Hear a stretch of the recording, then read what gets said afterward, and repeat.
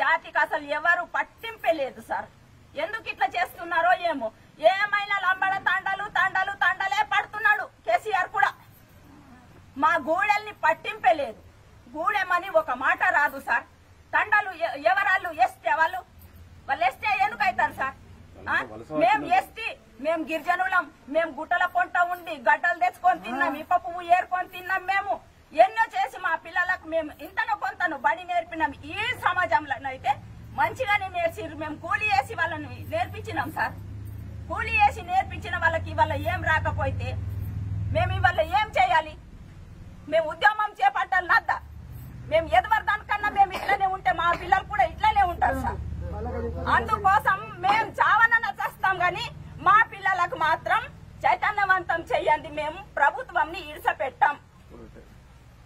ఎందుకు ఇడిసపెట్టామనంటే మమ్మల్ని పట్టింపే చేస్తలేరు. మా గిరిజనులు అన్న పేరు, తండల్ది ఊరు. మా గిరిజనులది పేరైతున్నది, తండల్ది ఊరైతున్నది. తండలోళ్ళు ఇక్కడోళ్ళు కారు, వాళ్ళు వలసచ్చినోళ్ళు. వాళ్ళకు మాకు సంబంధమే లేదు.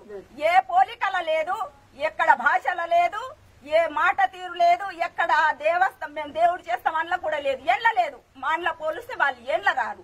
కాబట్టి మాకు వాళ్ళద్దు. లంబడోళ్ళని తీసి పారేయుండ్రి. వాళ్ళ దొంగ సర్టిఫికెట్లు వాళ్ళు మాకు కంటికి కనిపించద్దు. మా తాట పైసలు లేకుంటే సార్ నేను పుస్తేనని నమ్ముతా, కానీ ఉద్యమంలో నా కొడుకుని మాత్రం పంపిస్తా.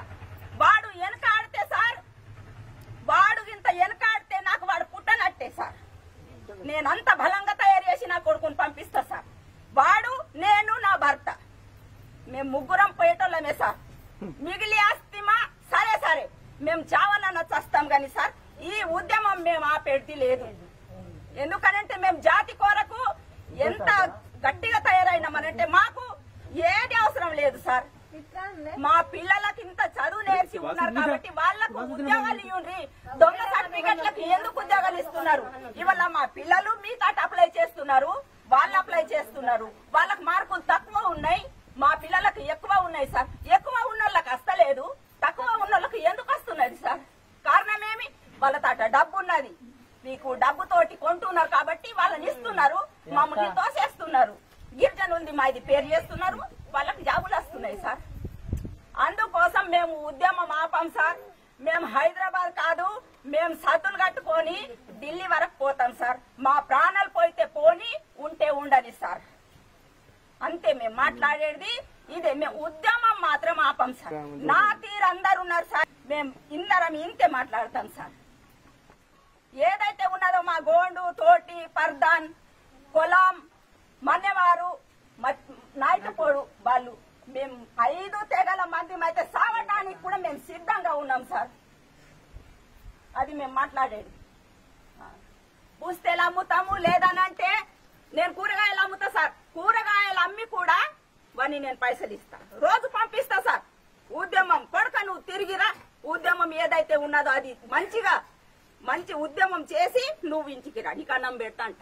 ఉద్యమం చేయకపోతేవా నీకు అన్నం పెట్టకూడదు అని అంట నేను. అదే మా జాతి తరపు నుంచి మేము అదే పట్టుకున్నాం సార్. మాకు ఏ ప్రభుత్వం అవసరం లేదు, మాకు ఏ రాజకీయ నాయకుడు అవసరం లేదు, మాకు ఓళ్ళతోటి సంబంధం లేదు సార్. రాజకీయ నాయకులు కూడా సార్ గెలిచేడు కనుక చేస్తాం అంటున్నారు. ఇవాళ మాకు ఎవరు పట్టించుకుంటలేరు, వాళ్ళతోటి సంబంధం లేదు. మేము ఏదైతే ఉన్నదో ఎందుకు ఊకుంటున్నామనంటే మేము అప్పటి నుంచి మా వాళ్ళు ఏం పడుతుండ్రి, కొడలి, కత్తి, గొడ్డలి పడుతుండ్రి సార్.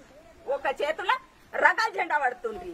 ఎందుకు మేము పడతలేమనంటే శాంతివంతంగా చేస్తే ప్రభుత్వం వింటదేమో అని చేస్తలేము.